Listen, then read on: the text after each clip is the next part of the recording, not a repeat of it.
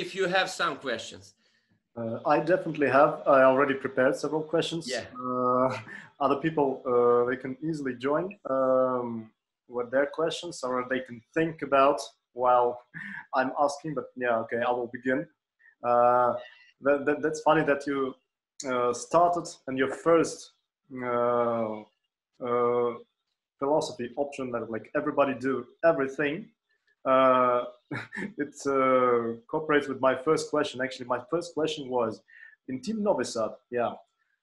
Now we see the answer that yeah, everybody can do everything. But can you tell us a bit more about what are the specializations of all the players? This everybody do everything. That is not good for top level. That is in training process. It's good to everybody do everything. But when you have a team where everybody knows where are they strong and where are they weak, you will do in 90%. For example, you know who is Toma Ivoshev? Toma Ivoshev is a guy who will in 90% will make the screens. Dusan Bulut in 90% will be the guy with a ball handler and trying to find a way to pass to Toma. Or don't understand me wrong. In professional 3x3, you have to be specialized to do what you do good. Don't create something that you don't know. And if you are a small guy, if you are coming to this to the make pick and roll, that just can be masked. That's not a real block. That is not a real strategy what you do. But I really think, and I think that is good that everybody do everything in training process, especially with the young players, especially with that kind of 3x3 what we are playing, sometimes light when everybody do everything, and when we are playing strong, how we call it, that is specialized. We don't imagine something that you don't know to do. I hope that you understand.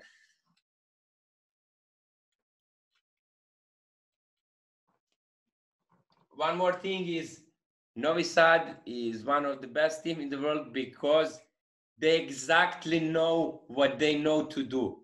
Dan Majstorovic doesn't know to dribble the ball. He doesn't try to dribble a lot of 1, 2, 3 dribble pass. He's the best in the moving without the ball.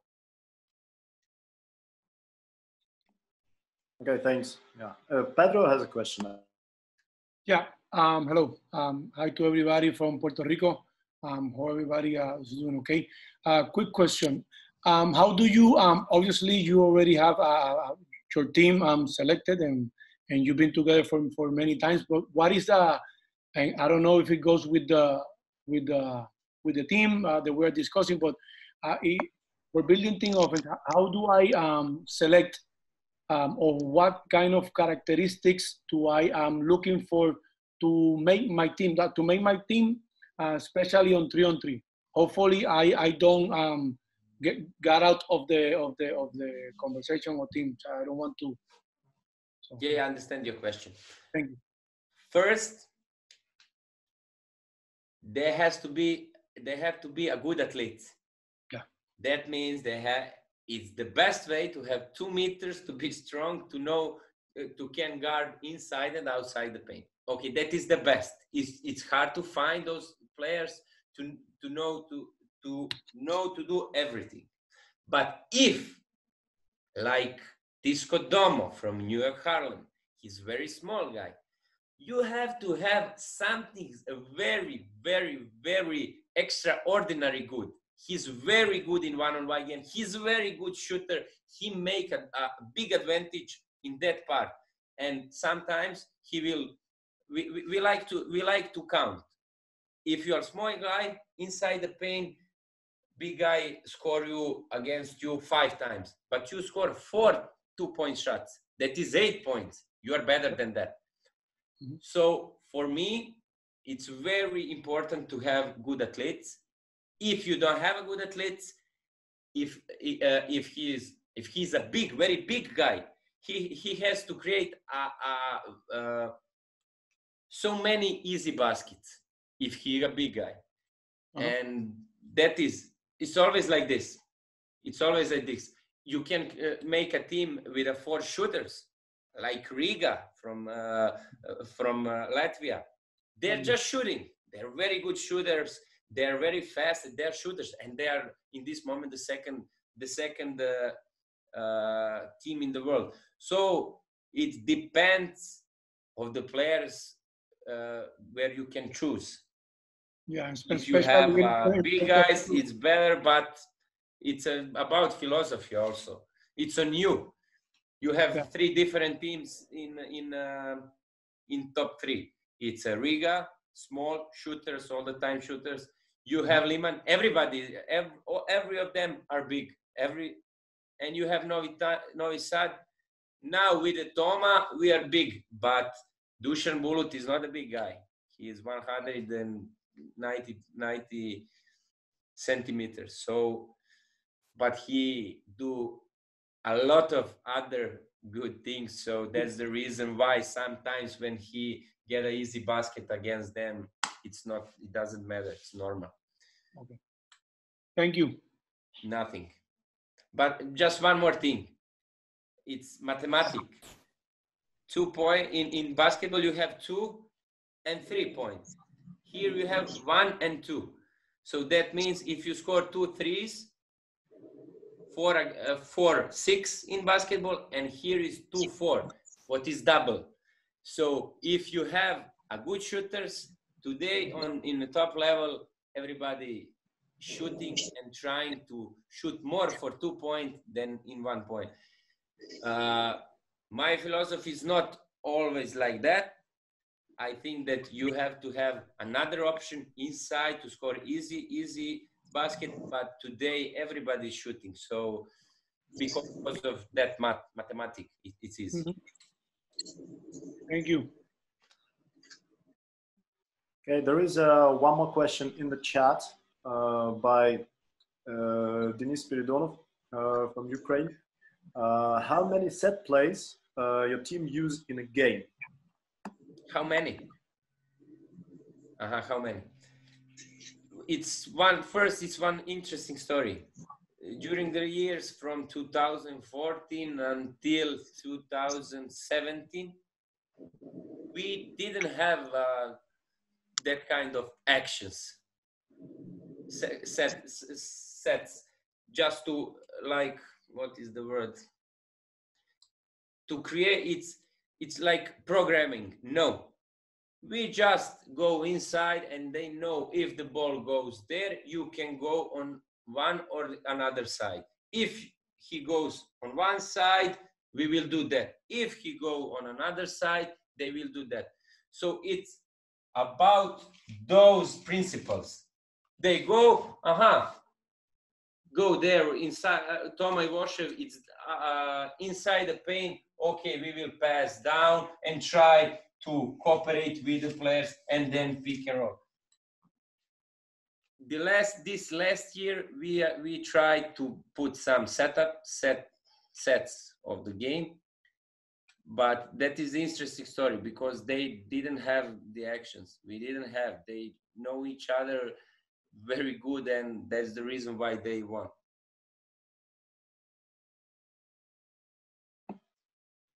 Okay, thanks. One more question. Continue to discussing everybody does everything and roles and specializations. We all know that most of the time, 3 players of Novi Sad are fixed players who played the most tournaments. Dejan Mastorovic, Dusan Bulut, and Marko Savic.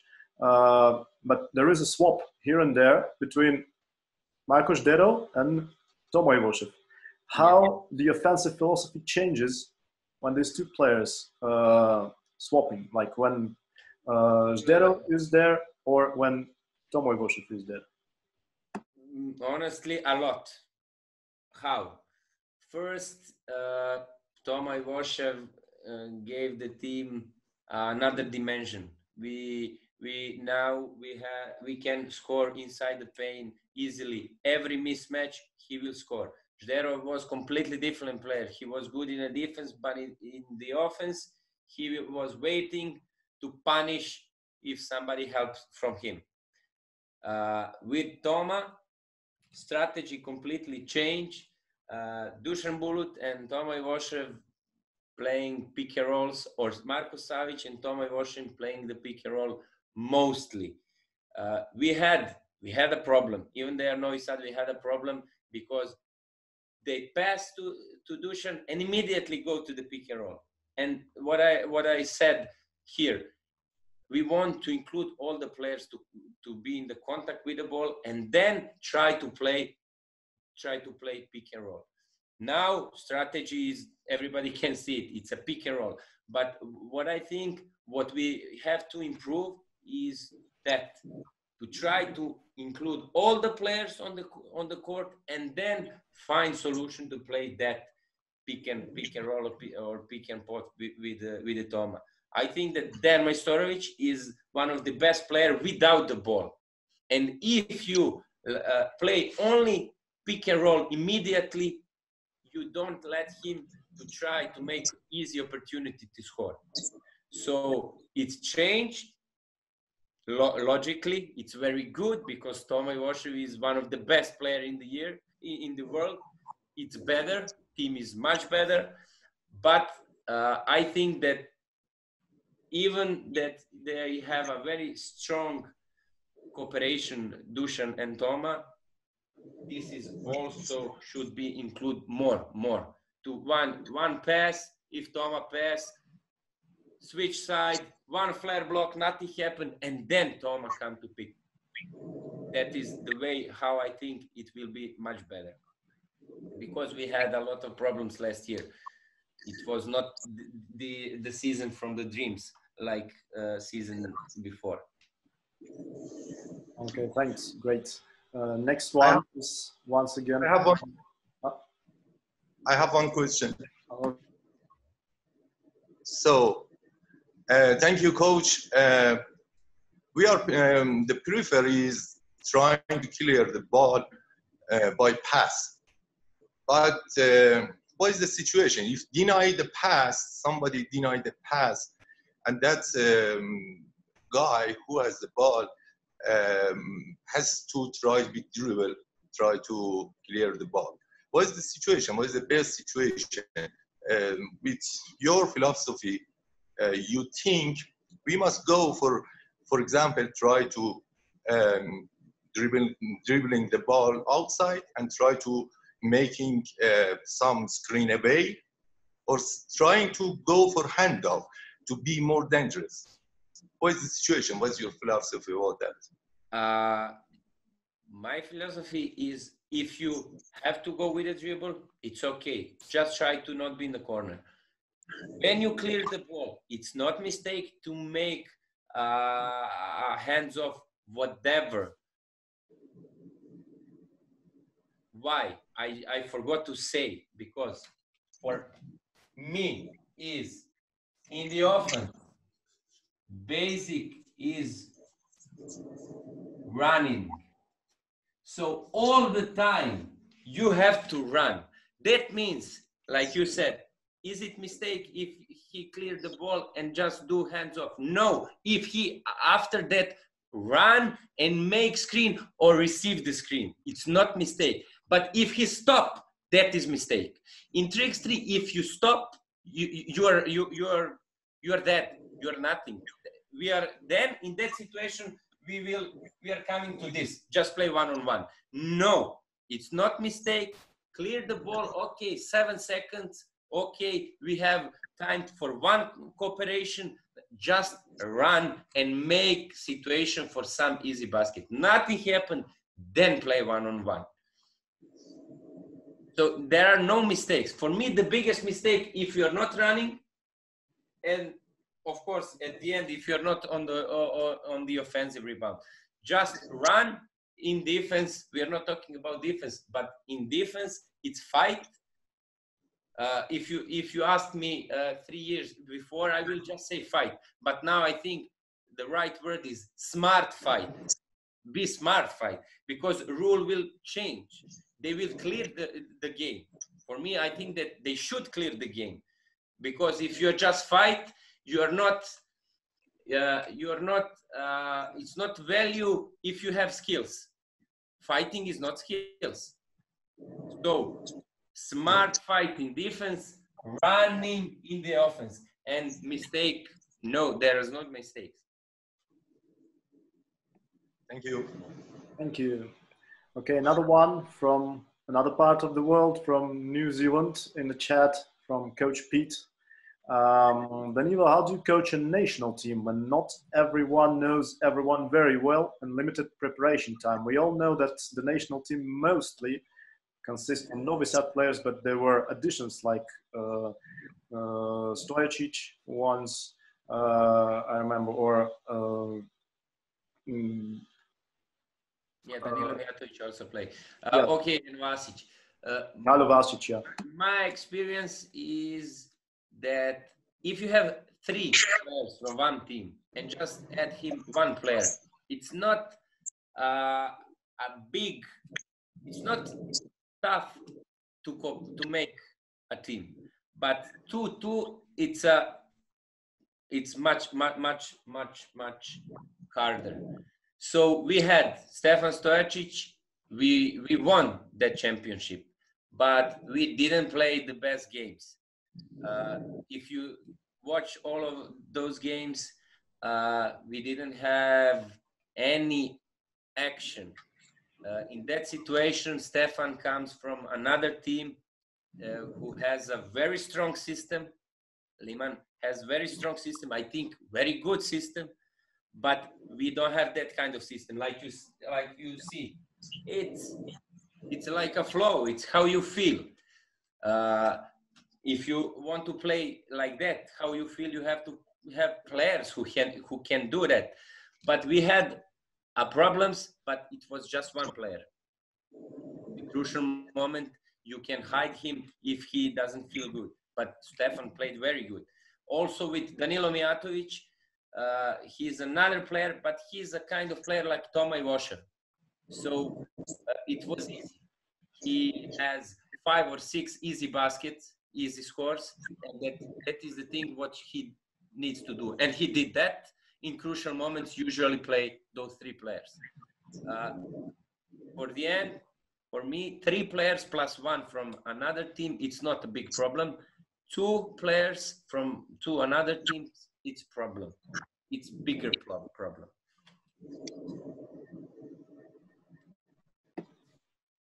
I think Jonathan has a question. Yes, sure. I have a question about your practice. How much time do you spend working in each concept, or there are some concepts that you use that you spend more time doing, like 2 without the ball or 2 with the ball? How do you measure that? Yeah. Like I said, it's completely different stories coaching Novi Sad and coaching national team under 23, under 18, or some new team. Why? Those players knows each other very, very good. So about 70% of our practices, we practice individually. We are improving our individual skills, strength and conditioning and technical things. And we just play 3x3. And some of players feel, oh, look at this. I think that this can be good. We try that. We will try that. So it's completely different. Here, and with Novi Sad, cooperation with only 3 and 4. We practice, and okay, we play 1-on-1 when we have that practice. But those 3 and 4 we play. It's very easy exercise, and it's basic. You have coach, 2 players. This is the basic. Here is the coach, 1 player, 2 player. Pass to the coach, make cooperations between 2 players. Without the ball, when they get the ball, they have to cooperate between themselves, and that's it. If you want to change the exercise, just change the starting position. Here is 2, not here. Here is, okay, not here. I will give him the corner. Just change the position. And that is the basic exercise what we do. With young team, national team, young teams, we practice everything. Believe me, everything, because they don't know those things. They don't know to fight for the position, to clear the ball with a pass. It's easy to say clear the ball with a pass, but if you have a strong defense, it's very hard. You have to know how to guard the player, where to pass. Is it here or to the floor? We pass everything. I will give you, for example, we had 10 days for under 23 national team. We made the plan. Okay, we have to pass all of this, and this practice this, the next practice this, and something like it's on you. It depends how many days do you have. So it's completely different stories. Thank you. Great. In addition to this question, very interesting question. Last time, on our last live, Milan Sakov told that they almost never practice 3-on-0 or 2-on-0 stress or without a defense. How do you see that? Do you have drills without defense? Because now you drill that like coach and 2 players and then interact. With Novi Sad, no. No, they just play 2 against 2 or 2 against 1 handicap situation or 3 against 3. Or they just play. They don't need to go in some motion because when they know everything. But with the young, yes, we have players with 3 against 0. We just to when I say young, also for beginners, this player who is very good basketball player has 30 years, but he don't feel the motion. So we do 3 against 0, just to try. Novi Sad, Liman, I think every team don't need to do that kind of practice without defense. Okay, thanks. Last one from me, just a bit of interest about Novi Sad and next season. I hope the next season will be fine without any viruses or anything from out of this world. Now, when Marcos Dero officially stopped his career, let's say you have 4 players in the roster. Do you have any plans to add, let's say, two more players or 1 more player because I think it's pretty hard to play with 4 the whole season. Yes. First thing is about Novi Sad. Probably, as you know, we started academy, Serbian 3x3 Academy. So I'm not in that like the other years. I'm not in that. Okay, sorry. I'm coaching Team Novi Sad, but now not on that way. I will not travel with them anymore. I will not coach them anymore as that kind of head coach because we're starting this. And my another goal, my another dream is to, in the future, in the next 5 or 10 years, find another players, create another team. So we practice now individually. Like I said, 70% of our practices was like that. But I will not be that kind of part of that team. But I know the situation here is about the players. They don't know which player will play because it's a lot of things. 5-on-5. When I say 5-on-5, a lot of players waiting for contracts. Corona, and okay, the quality of the players. The good thing for Novi Sad is that they are Novi Sad, and if you call some player, definitely it's a big thing. But it's very hard for every team here. As you know, Liman took a Chinese guy. He's not bad, but they could find better players. But it's in that period of the year, it's fine because this player waiting for some contract. So that is what I told you in the beginning. It's always fight for something, For me, that is fight. Trying to find solution to find some good player. Trying to find solution to get player from 5-5 just to feel 3x3. Because I know when some player feel 3x3, he will stay there. So that is the future of Novi Sad. It's like that. They have 4 players. Definitely they will find some 5 player, but for now they don't know. Even I don't know. We have a lot of people here. Just tell me, do you have some information about next season? Because we don't have it here. Maybe the season will not start this year. That is also an option.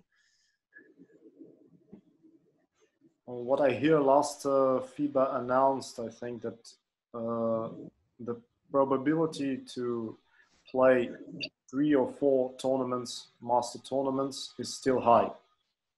End of this year, like October, November, December, but it's still not 100%. Yes. Okay, thanks. And yeah, about the last thing, please tell us a bit about the academy. It's a big thing. It's just started, so just let us know. You work with great guys there. Yeah, we create academy with Nebojša Bošković. He is still playing for Zemun, but he's a coach of women national team. Marko Ždero, who finished his career, you know who is him. He started to be a coach, and me, and one guy who will do strength and conditioning. Why we create them? That because, like I told you, this was like a dream. Those 5 years with Team Novi Sad, but it's almost at the end. So for me and other 2 guys is to try to put everything what we know. I don't say and I don't think that if I was the part of the best team in the history, that I'm the best coach in the history. I'm young. I'm 5 years younger than them. All the time I wanted to travel and learn from them and to give them what can I to give them.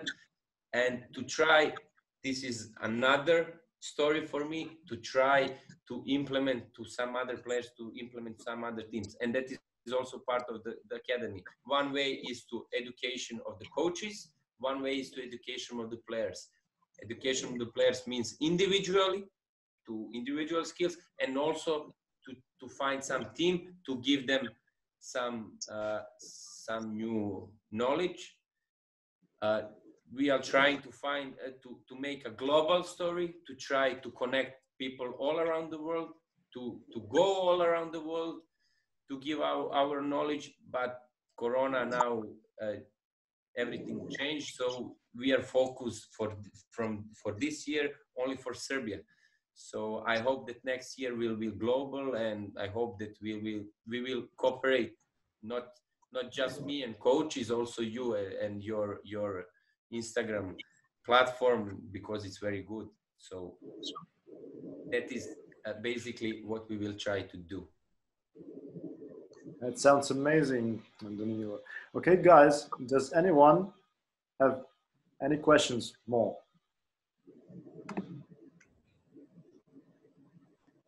I think that's it. Yeah, that's very comprehensive. Okay, then I will thank you very much, Danilo. It was a great talk, great insights, like Pete just texted there. Yeah, thank you, Coach, for sharing great insights into a successful team. Yeah, we were very happy to have you here. I wish you a great success. It's very interesting now when you say about your dream to build a new team. Me personally, I will be waiting for this new team to appear on the 3x3 horizon.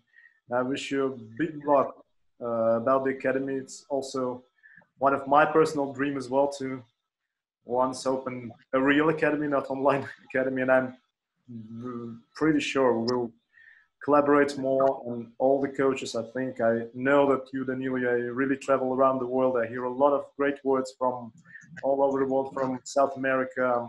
The guys love you there very much.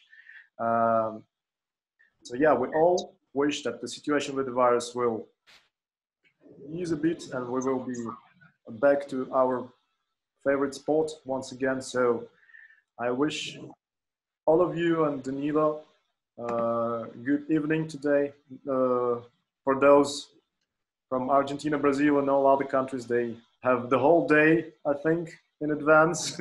Yeah, Puerto Rico, and but we are, yeah, close to the evening. It's not Friday evening, so